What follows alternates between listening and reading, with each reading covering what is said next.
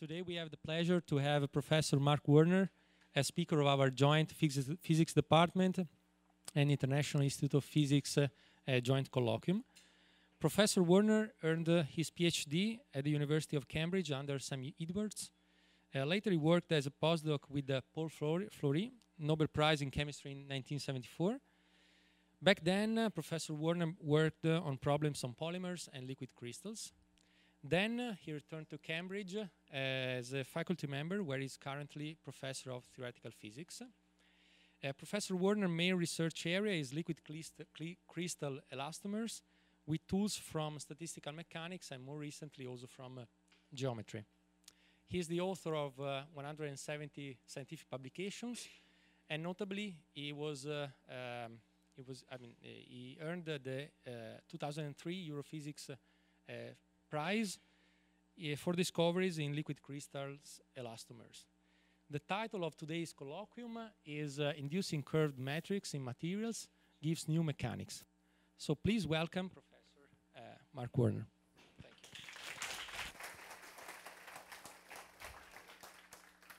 Well, thank you very much. It's a great honor to give this seminar and a great pleasure to be in Brazil again after 10 years, a country I really have grown to love, and too much of it's been from afar, sadly, but here I am back again. It's great. It's also great to be at a conference so dedicated to geometry. I should say at the outset that I'm not a geometer, and indeed you can see I talk about it as an outsider, but it has a powerful influence on complex materials, and I want to try and explore that today. So that's my purpose, you've seen here. I have two co-workers, in particular Carl Modis and Cyrus Mostajaran, whom I'd like to acknowledge right at the beginning. And actually behind this is work which comes from Sharon's group over several years. And when I give a more technical seminar on Thursday, which will explain perhaps some of this in greater detail, I will explore that connection with this work of these other people. And I'll mention that as we go through. So basically, the bottom line of this is I would like to manipulate the metric in order to get strong actuation. And I have a number of demonstrations which I hope to show you and convince you of that. And as I said that, I realized that I've lost my central demonstration. Doesn't matter, I'll have to think of... that's another one that will come up. Okay, I'll try and find an alternative. There are plenty of alternatives. Here's an alternative. Right, so let me go on. So I'm interested ultimately in micro machines, and the idea comes that the material should be the machine. It's like this saying, famous saying, the medium is the message, which is the internet. And that's because we want to have complex motions, but without, on a very small scale, having to emulate nature and have cogs and wheels and gears. They should be controllable either by themselves or remotely steered, and ideally no heat and no electricity. I'll show you that. And it needs to push and pull, and that's really difficult. We've heard about muscles, and muscles essentially only pull, and if you want to push, you've got to have a second muscle that pulls in a different way. And that's difficult if body is slender, and we're going to look for slender objects. Now, I had a slender object which was just a sheet of methyl methacrylate, but let me assume that this is the object, and it wants to grow and push. And if it pushes, then it will be like I'm pushing on it, and it will have an Euler strut instability. So if something is slender, it's not a good pusher. So it's this. And everybody knows the Euler strut instability. And that will pervade much of the talk that I'm going to give. And there are lots of other things we'd ideally like. We want them to be strong but light. We want long stroke and lots of energy. And we want to be able to activate, actuate, manipulate, control, and drive very small processes. And one example is in microfluidics. So let me show you a way that it's done currently, and it's quite difficult and complex and expensive. So don't worry about the details too much, but we got some valves and gates, and they're driven by piezoelectric sheets, which are very subtle things and are driven by electricity. And when you're applying electricity, it's not good in the presence of water, for instance. And there's a very complex set of operations that has to take place. Ideally, what we'd like to do is, with some soft materials, is actually drive it by light, and I'll show that soon. And for instance, if we've got a channel, we'd want to take this channel, which is on top of some rubber with a lid on top, and we'd want to be able to shut this on and off. So we'd have a material here which, when light is shone on it, will actually transform in this really drastic way from a little flat sheet here to either a pyramid or a cone or something to fill this gap, and now there's no flow. So this would be our aim, and so challenge is we need to take flat sheets that can turn into cones, hemispheres, and really quite challenging things which are not very natural.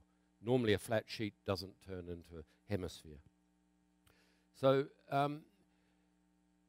it's going to rely on geometry to a really large extent. Geometry is a study of lengths and angles between neighboring points in space, and elasticity is very closely related to that. Elasticity is how, instead of having a space which transforms into another space by itself, and there's a metric, we're going to actually pull and deform on it, and there's an elastic, an elastic cost, which in solids, which is resisted. The energy rises as we stretch something. So if we have spontaneous lengths and angle changes, which is what we need if we shine light on something and it deforms into a cone, then we have to go beyond simple inflation and deflation. We have to, presumably if it changes its natural shape, we have to change its metric. We have to do that drastically.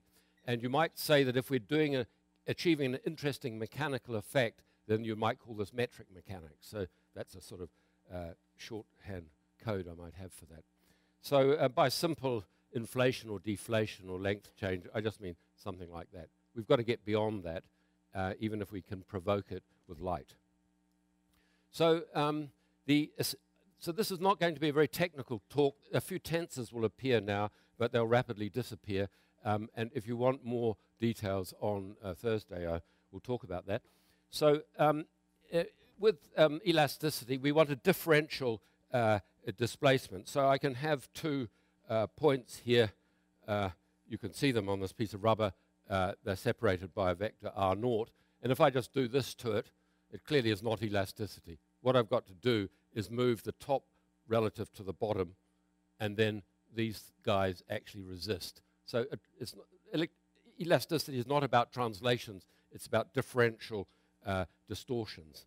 And that's what this cartoon is showing. So we have these 2 points, and they increase their separation relative to each other.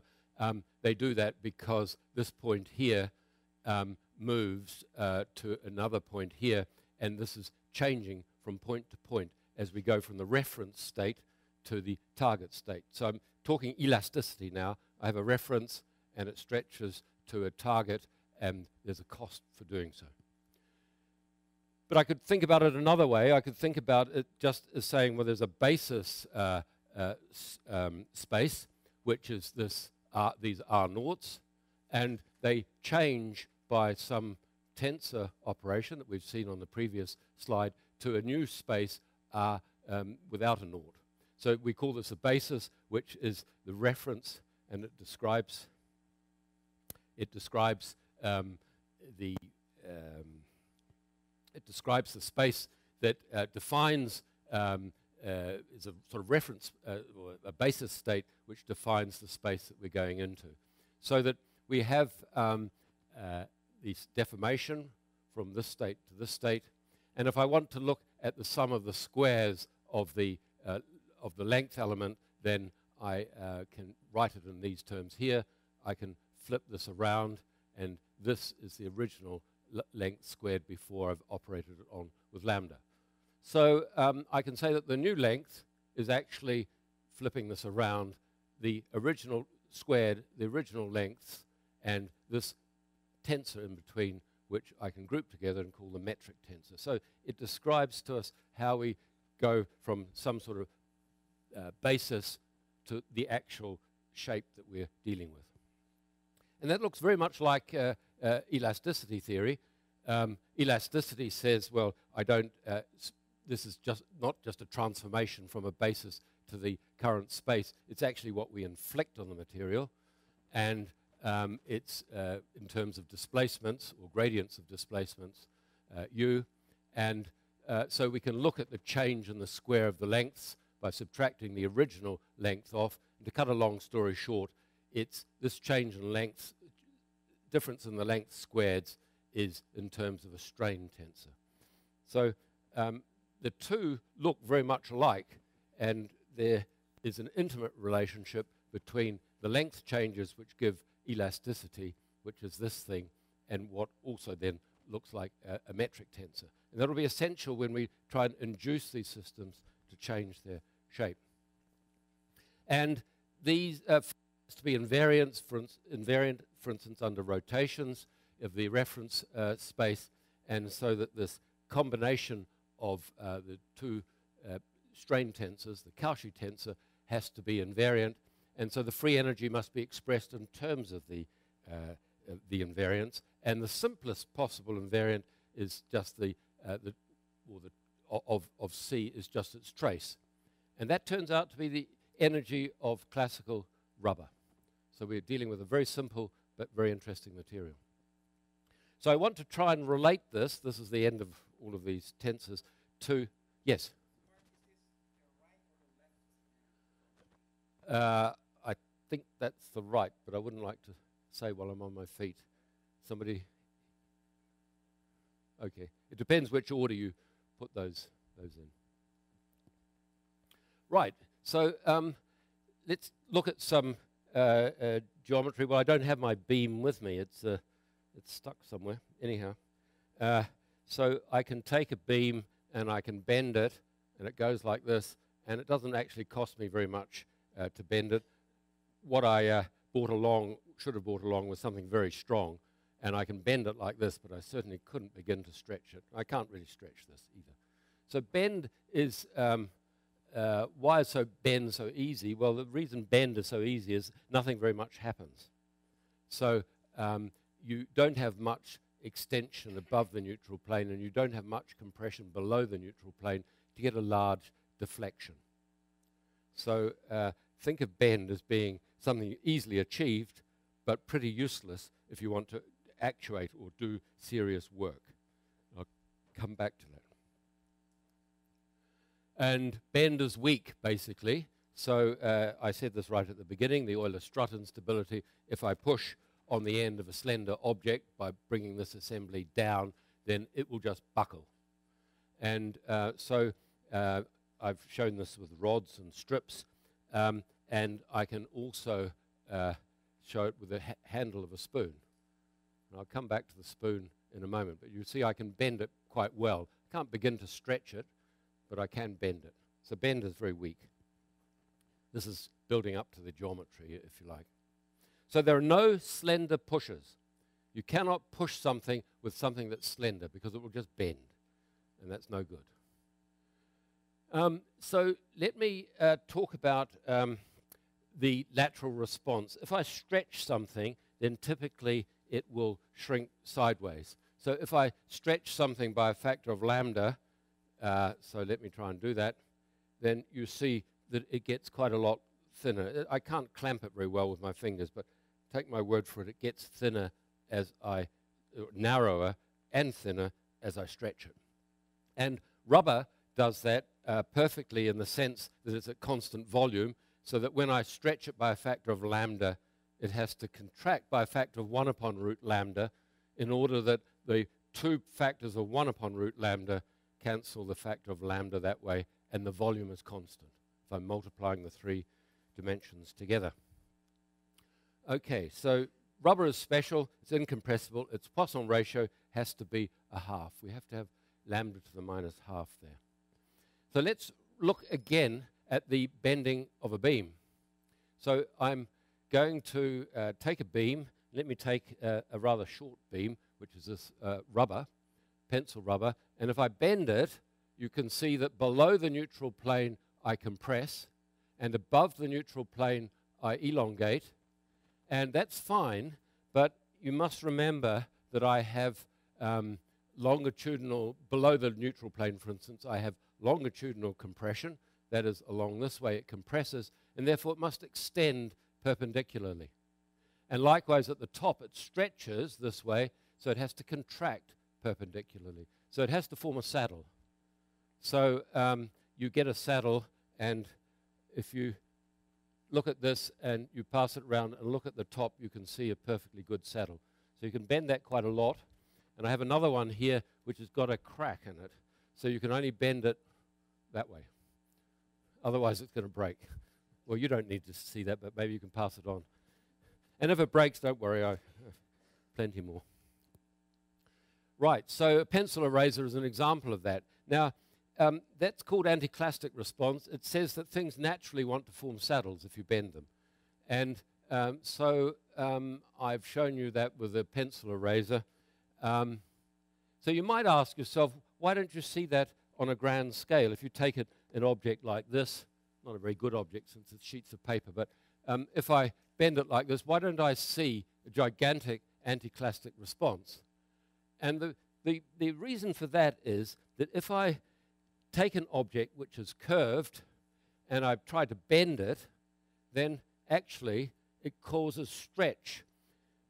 If I bend it like this, I can do that. This is steel, but it's perfectly able to be done with my fingers. But if I bend it like this, then the part of the tape which is far away from the neutral plane is getting seriously stretched.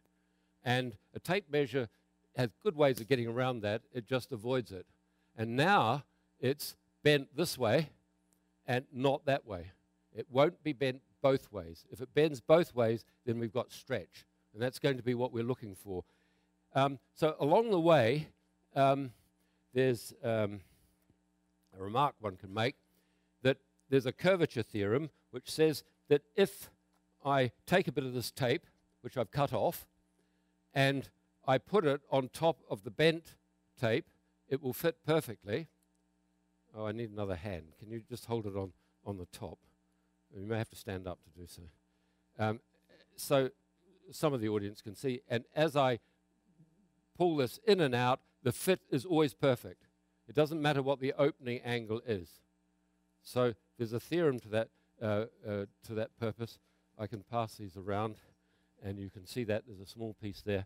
And afterwards, those who are interested, I can prove that. Do you want to take it and pass it back? So it's a serious point.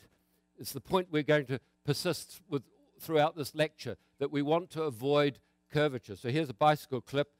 There's steel inside here. It's curved that way, and if I go like that, it rolls up to its natural curvature this way. I don't know whether you guys have seen these before. Do you have these in Brazil? This is from Norway, this one.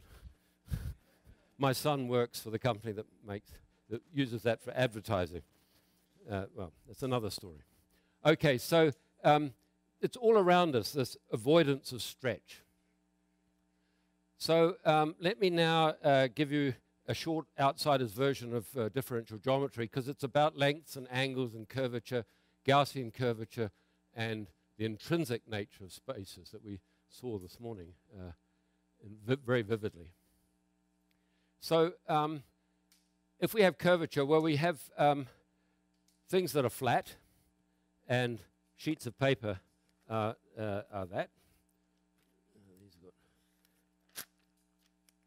And so this is flat, and I can make it into something that's a cylinder, for instance, and that's all right.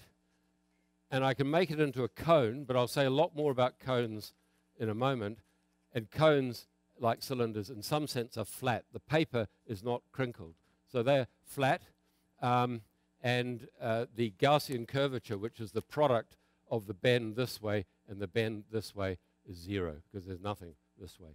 So this is flat space, and we have to say we can wrap a cylinder, for instance. It's no problem.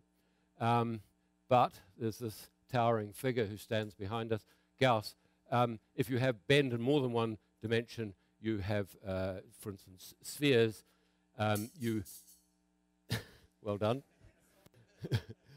You have spatial curvature, and that spatial curvature comes because the metric varies. And so I want to discuss that, but the curvature is the usual thing we understand.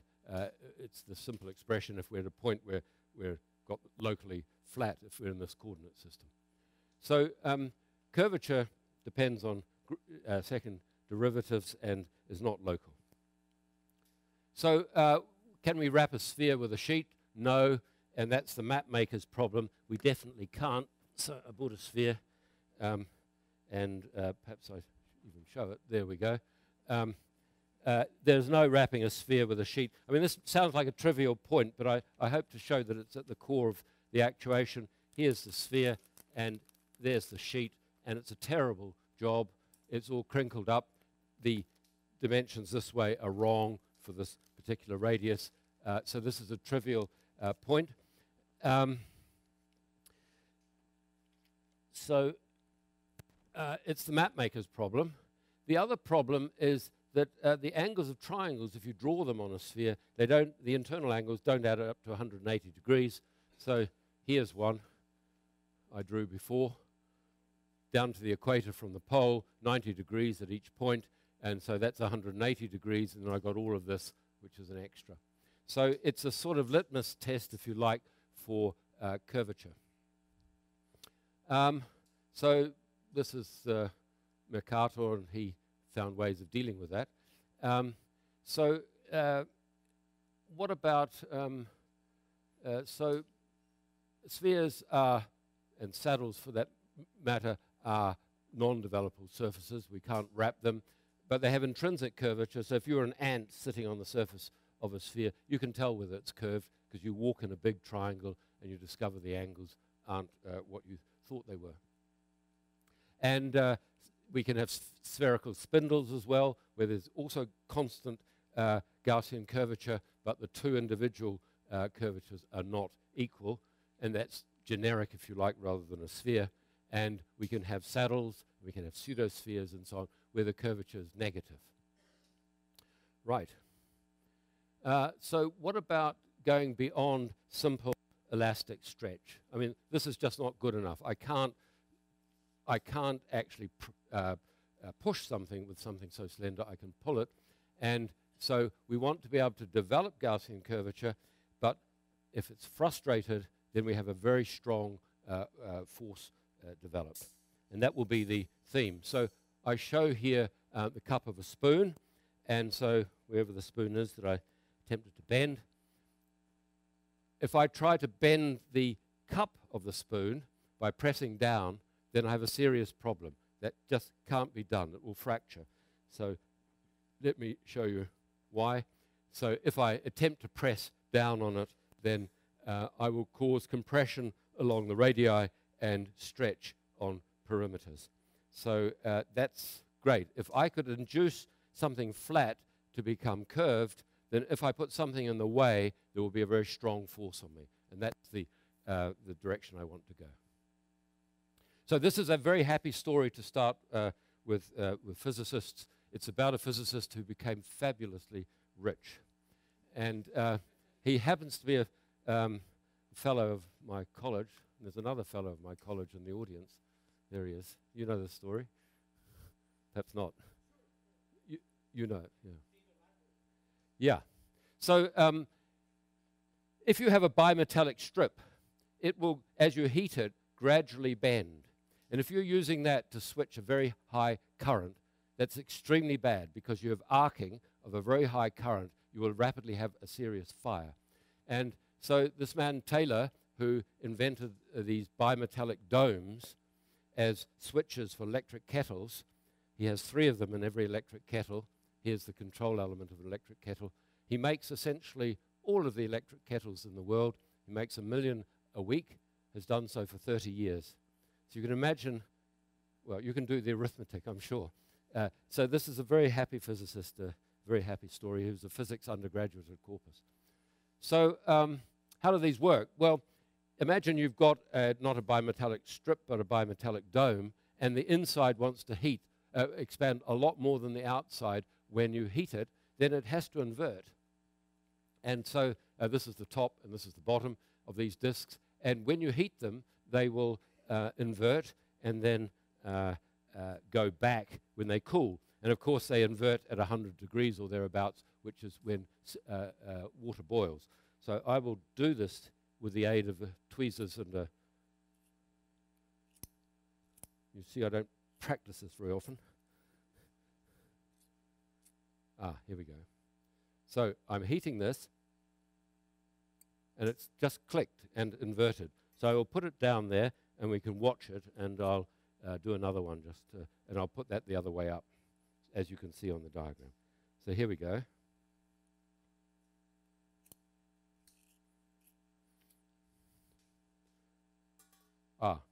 And you saw that, you heard that go back, it inverted. And if you wait a little while, that will invert as well. As it cools down, the kettle has been switched off by this action, then it will go back to its original state. Okay, so there it goes. We'll come back to that at the end because it will happen again. So what is the difference between a bimetallic cap and a strip? Why doesn't a strip do this? Well, we're back to the old problem that strips, it's purely of geometry. Some elongated object like this can solve the problem a different way. But a dome can't. You might ask, why is this finger cut out? That finger is cut out to increase the amplitude and therefore diminish the machine tolerance that's needed in mass production and reduce the price of these. It's as simple as that. And it provides a nice way of the thing to go through from one state to another. Sorry? Oh, millions. It's a spring steel, essentially, of different types. So it's like flipping one of these. This you could do forever as well. It doesn't go to its plastic limit. Right, what about cones? Now, cones are going to figure in this story. And cones, well, if you draw a circle on a cone, it's still a circle, and that's fine. If I was to draw a circle penetrated by the tip of the cone, then this is not fine, because if I look at this, I look at the radius divided into this perimeter here. That ratio is not 2 pi, and therefore it's not in flat space. So the cone, although it's officially flat in some sense, it's got straight generators. It's not. It's got some Gaussian curvature there, and I'd like to investigate that. They've got localized Gaussian curvature, and it must be at the tip. So let me.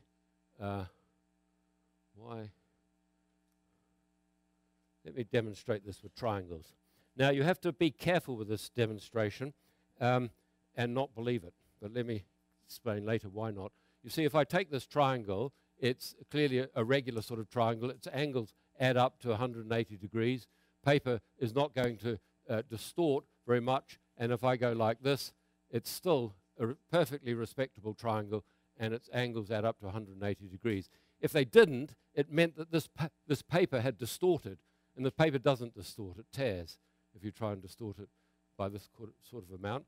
However, here's another triangle, and you can see this is quite a different triangle because it's penetrated by the tip.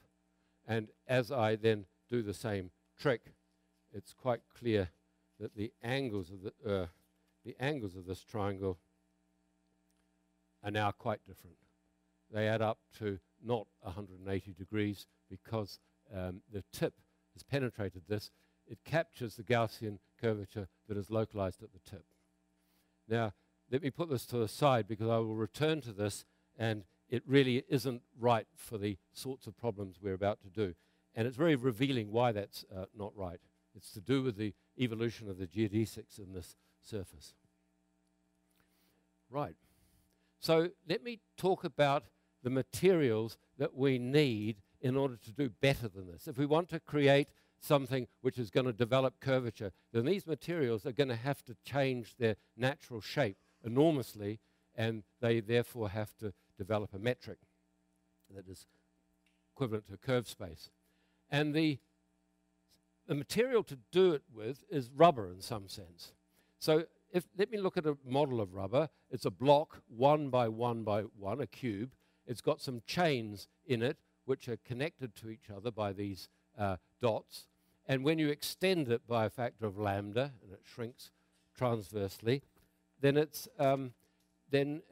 these chains become elongated. So if I looked at a distribution of chains and I apply a very large lambda to it, they will be stretched out and they have a very low entropy. Heat will be released and the system will resist this extension because it's got a high, much higher free energy. Now, I have a helper to. What I would like to do is to try and refix your ideas of how extensible solids are. So if you take this end and wrap it round, and if you go up those stairs there, I think, so well, wait on. Before you go, let's calibrate this. Grab it firmly round your hand so it doesn't slip out. What is that about? Well, actually, why don't you take? I'll take the end, and you take the. You come up to about 2 meters from me, or is that? That's more than 2 meters. Can you reel some in and then wrap it round your hand? Bit more. Yeah. Okay. Well, that's quite long. Okay. So that's about 3 meters. Would you say 4 meters? Let me come in. We don't make it too long. Okay. That's 3. Right. So let's watch it stretch. Now, many in the audience have seen this before, but many of you have not, and I thought it would still be relevant. Okay, Leo, go up the stairs, but try not to do it directly on top of my laptop. Keep going, keep going. So this is stretched easily by a factor of 5. We could make it stretch a factor of 10 quite easily. No, the first thing you notice about this is it's approximately the strength of human muscle. The second thing you notice is that it's deformed enormously without plastic failure, so it really is quite extensible, and it's done this relatively quickly. Well, you think that's quick, but if you now let it go, Leo, it comes back at a rate which is limited by the speed of sound in rubber, which is 10 meters a second. The fourth, oh, thank you, Leo, that's enough. No, I wouldn't do that to a friend. So the fourth thing to notice is this is very cold. This is a heat pump. And so when it retracted, it had to recover the heat that it had lost when it went to a low entropy state, and it takes it initially from the matrix. And you feel that most acutely in your lips. So rubber is like a perfect gas. It's entirely entropy driven, but it doesn't have its volume constrained as a perfect gas does. It has its shape constrained. That's another story, and I won't go into that here. That you need when you look at the statistical mechanics. Now, people have complained through this meeting so far that everything seems to hinge on liquid crystals, and I have to offer an apology. Liquid crystals are rod-like molecules, and they densely pack. They form a liquid, and at high temperatures it is disordered, and at low temperatures they are orientationally ordered, but not positionally, so they flow like a liquid, and there's a special direction which is the director. So this is one in a bottle being heated. It's now practically melted. The white is this phase, and it's a first order phase transition, and this clear is the heated phase, and it's practically all melted. Both are liquids. And if you now wait a moment, then this will cool. As soon as it gets the heat out, it goes through a first order phase change, slightly denser in this phase than that, and so it forms at the bottom. Right. So these are liquids, and they're orientationally ordered. So given we're talking about rubber, we want to make these into polymers. And the way to make them into polymers is to have a rigid rod, and you have a flexible spacer between the two, and the pneumatic rods induce elongation into the backbone. And no force is required for that. That's completely spontaneous. So we had to do that by pulling on the rubber, but if you've got these rods, then you get ordered in their direction. So the message is, if you extend the rubber, you elongate the chains, and it was resisted as you saw. If you orient the rods in a pneumatic field, then you naturally elongate the chains, and therefore you would expect a rubber made of this would simply get longer and shorter. And that's indeed exactly what happens. So here's my cartoons again. I've got my chains, and they're anisotropic. So here's a distribution of them, which is slightly elongated in this direction. I have suppressed the rods. The rods are in the background doing all the ordering of these chains, but I put them aside for this cartoon. And so then if I go into a state of different anisotropy, more anisotropic, then this is elongated, and this characterizes that distribution. And if it elongates by lambda, it will contract by 1 upon root lambda. So here's the cartoon again, except I'm starting with something that's in the isotropic phase, and it becomes elongated in the anisotropic phase, and it changes its length by a factor of lambda when I cool. Or, as it turns out, it goes into the dark. I'll say about that later. So the natural extension is by a factor of some lambda m, which is the cube root of the anisotropy of this distribution. And the anisotropy of this distribution can be as much as 60, and the cube root of 60 is 4, so these materials can elongate and contract enormously. And here's a picture of it doing, in this case. It's in a measuring cylinder, and hot and cold air is being blown up and down the cylinder, and it goes from 2 units in the hot state to 6 in the cold state. So it's changing by a factor of 3 its natural length as the temperature has changed. And I can change the order another way. I can have guests here, which are rods, and in the center of the rods are these dye molecules, which when they absorb light, they bend. And if they bend, they upset the order of the hosts in exactly the same way as we would if we were heating. But in this case, we're doing it by light. And light's much better. It can be delivered quickly and easily and without wires and heat and so on. And here's the unit in the center. It's a dye molecule. And when it absorbs a photon, it bends. So if the rest of the rods are connected here, now this molecule looks like that. So it is going to bend and upset its host. And here's an example of one doing so, where light is shone on the top side of this cantilever, causing more contraction at the top than at the bottom because it gets absorbed, and therefore this is just like the bend that you saw before. And it's very quick indeed. Here's another example where light is shone in a beam like this.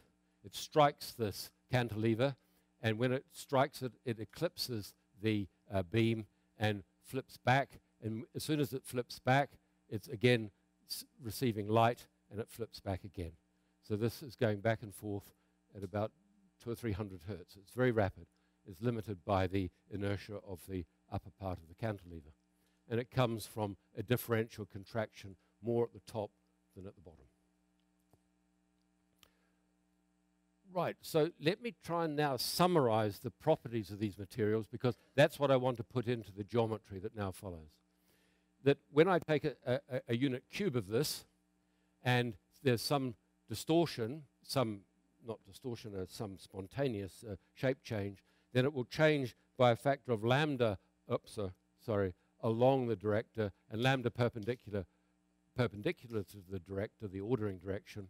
And this can be as little as, say, 10%, or it can be a factor of 4. And the perpendicular reaction is the parallel one to a power nu, which I now call the optothermal Poisson ratio. It's the ratio by which it contracts this way if it extends that way. And that can be, that is a half for rubber, and it is between a half and 2 for glass. So I can summarize that. This lambda now is the natural shape change that takes me from some original basis state to the current state of the body as a result of cooling or putting it in the dark or whatever I've done. So this is a summary of what we know. And so now what I want to do is to use this not to just lift a weight up and down in a measuring cylinder, but to do something more powerful. I want to create Gaussian curvature without any stretch energy. And I will do that because I've got a new metric. And so let me look at the simplest possible way of doing this. And this was something that Carl Moders and Kaushik Bhattacharya and I did together. And it sort of rested upon, I realize in retrospect, work done by our colleagues, Sharon and his colleagues, who then later actually did their fundamental work on metric change in connection with pneumatics, which is what we're dealing with. But that's another story that I'll return to. So imagine instead of having a long strip with the director along one direction, I actually had concentric circles. Because if I have concentric circles, then I can get a contraction along the perimeter by a factor of lambda, and I get an elongation in the perpendicular direction by a factor of lambda to the minus nu. And that means that the ratio of the perimeter C to the radius R is no longer 2 pi. It started as 2 pi, but the perimeter has got shorter and the radius has got longer. And that's the sign of a cone.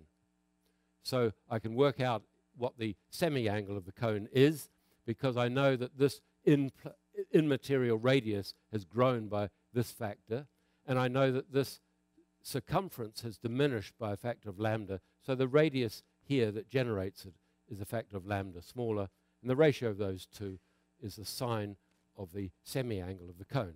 So that the semi-angle of the cone, its sine, is lambda to the 1 plus nu. So I've now got a cone, and I've generated it from scratch. So here's a sheet of this material from Tim White. I think this is a circular one, but any spiral here where the angle of the director is constant with a radius, which is a logarithmic spiral, will do the same job.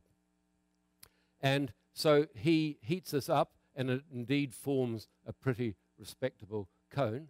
It's quite a large cone. But he can also do the opposite. Either, well, in this case, he took radial lines rather than circular lines, and then you get what we call an anticone, which is one of these objects. This is our calculation of that, which is where we have negative Gaussian curvature at a point and straight generator. So it's not one of your beautiful hyperbolic planes.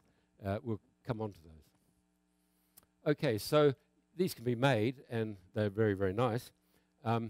So let me put those to one side and think of another strategy of doing this, which we call non-isometric origami.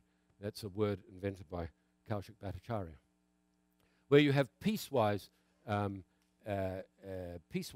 variation of the director. Now, let me give you a very primitive take on conventional origami.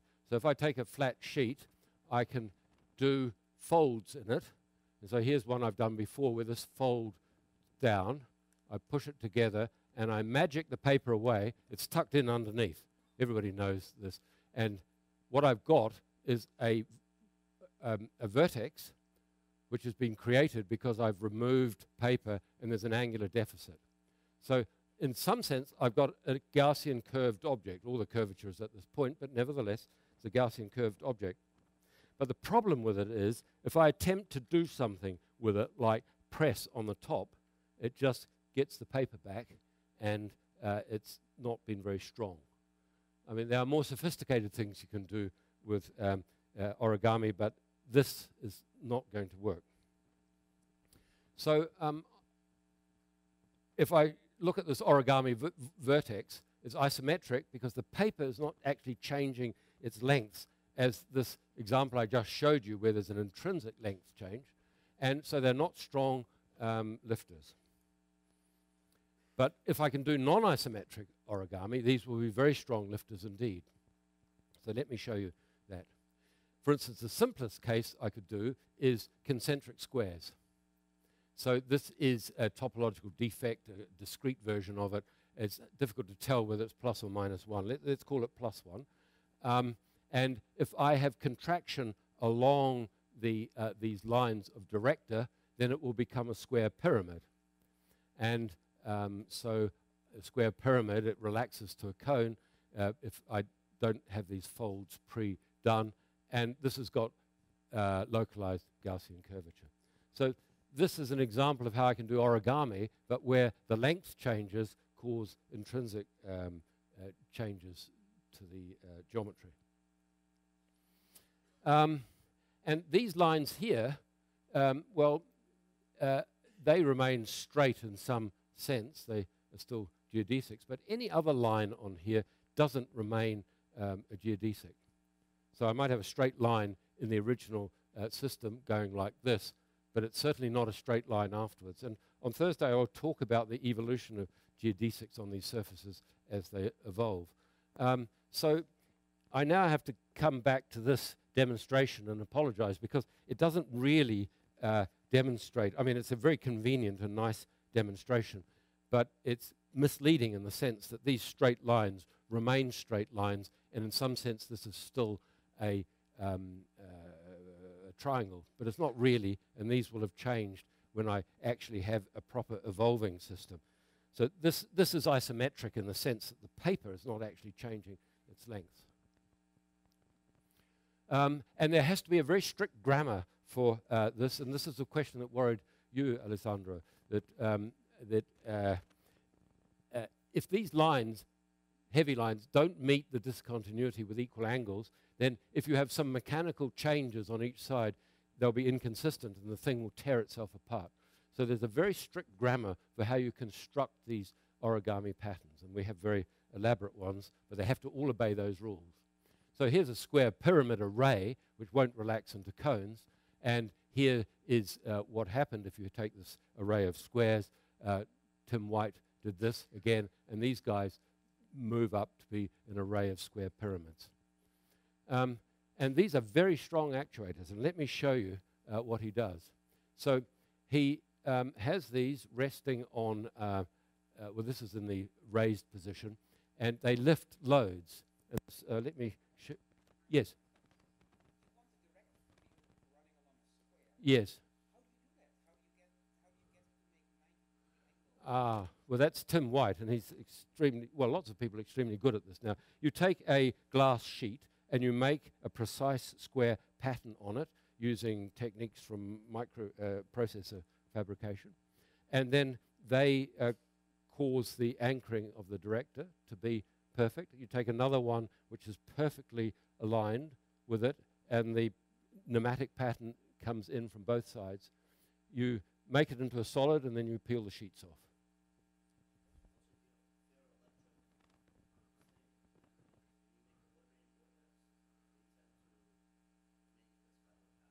Yeah. Right.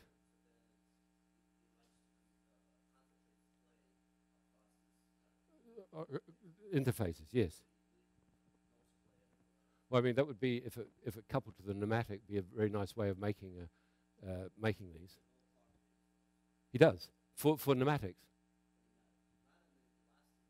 No, but I mean, you could always solidify, and it would be a very good way of doing it. Right, here it is. So Tim White is making these rise up, and they are lifting. This sheet here, which is now into cones, it's only a few microns thick, and it's lifting this piece of glass, and now he's and it's lifting it through many millimeters. This is a standard rule here.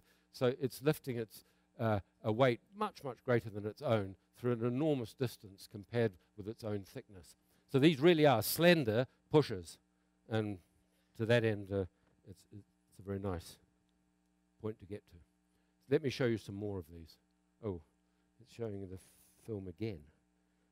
Why is that? Here we go. So the specific work, well, if you don't have a load, you don't do much work. And if you have too much load, you have no stroke. And in between, there's a best place to get your specific work out of this. And the stroke Well, the stroke is large if you don't have a load, and it gets pretty small if the load is too heavy. So you can explore this space, and you can do it lots and lots of times, and he shows that there. It's if you have a 3x3 array of defects where you can lift more, well, that's not a surprise. But what's rather more surprising is he's put these tungsten cylinders on top, and this guy you probably didn't notice at the beginning is only about this thick, and it's raised these enormous cylinders through a height several times its own thickness. So it is very impressive. But he goes on, this is 400 times its own weight. This is 2,170 times its own weight, and it's in the raised state here, so it's lifted through this distance approximately, this enormous weight, but he's not finished yet. This is 2,500 times, and again, you're hard-pressed to see the natural thickness of this device. So they really are extremely potent, slender pushers. And here you see the original before it's warmed up, and then it's lifted through this distance here. So in the remaining few minutes, yes.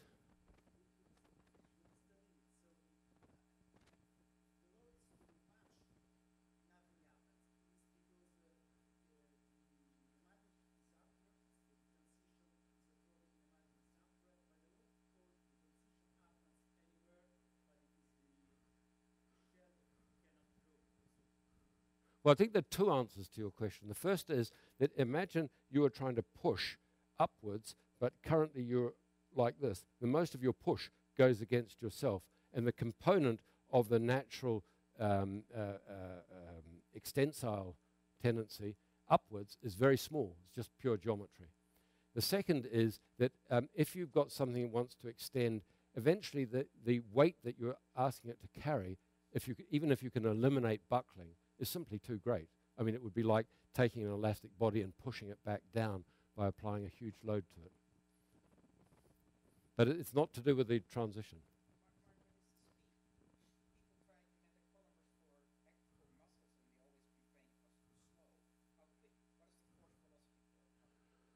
Well, as far as I know, what you saw was in real time.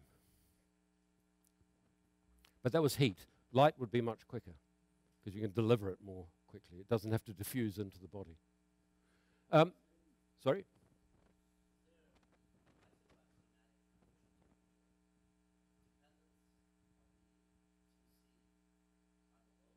Oh, there is a small, it's like in an external field. It's a phase transition in an external field. You will shift it, but I don't think it's the origin of this problem. The shifts are very small. So you might ask yourself, can you do other things? And that's really what I'll talk about later. So I won't say too much about this now, but for instance, you might want to something that's not a cone, but for instance, a spherical cap, or a spindle, or a pseudosphere. And these can be easily done. And at this point, Aharoni and others in 2014, they actually attacked this problem properly, and they also looked at the inverse problem, which I'll allude to as well. Their patterns were not of circular symmetry, but they were Cartesian. So they looked different from this, but they solve the same problem in some sense. So that if you take this spiral, and I won't say too much about what it is, then it will create a spherical cap or a spherical spindle. And if I take slightly different spiral, it will create a pseudosphere. And there's a spindle, just for completeness. But can one do more than that? Well, there are two problems. The first is, if I give a directed distribution, something like this, which I've calculated, what shape will I get? And that's actually, I can calculate the Gaussian curvature, but the shape is actually quite tricky to calculate, but we can do that. And the second is, if I had a particular shape, what pattern should I adopt to find that shape? So there's the forward problem and the inverse problem, as indeed Aharoni and others addressed as well. So here's an example of a linear variation of the angle of the director with respect to the radius vector. It's the same everywhere. This is symmetric. And from that, you can calculate the Gaussian curvature. And with a great deal more difficulty, you can calculate the shape of the shell. and then I can look at a quadratic variation, and you notice that I have positive and negative Gaussian curvature, and the shell has got positive Gaussian curvature here and negative in the tails. And here's an exponential variation, and I get a rather more bizarre looking distribution of Gaussian curvature and a rather innocent looking shell out of that. And the inverse problem can be solved too. What sort of spiral is needed in order to get a desired shell, for instance, to get a paraboloid or a catenoid? I can do those very, very simply. They're simple problems. You can do it at Blackboard. Others involve integral equations. And you can also write these patterns on a 3D structure. So just like here, I started with a bimetallic dome which had one curvature, and I inverted it. Well, Tim White and others, Ware in fact, were able to do this, and they found that this, this structure inverted and went to this one, and on its way, it leapt into the air, just like these guys did when they cooled. So it's the same problem. So let me conclude. I think you can get new sorts of mechanical possibilities if you pay more attention to geometry. And in particular, you're not satisfied with a simple strip, but you do something more imaginative with the geometry. And with that, you can get Gaussian curvature from flat sheets because you have variation of the metric tensor. You can induce that either with light or with heat. You can wrap a sphere with a flat sheet, which is the map maker's problem. You can make shells to order. But the real point is you can have strong but slender pushers and lifters and actuators. And then there's some other things that I haven't spoken about, but it is interesting that the US Air Force, which is where Tim White is extremely interested in these, and I think they're thinking of looking at that for adaptive aeronautics. And so with that, I would conclude and thank you for your attention.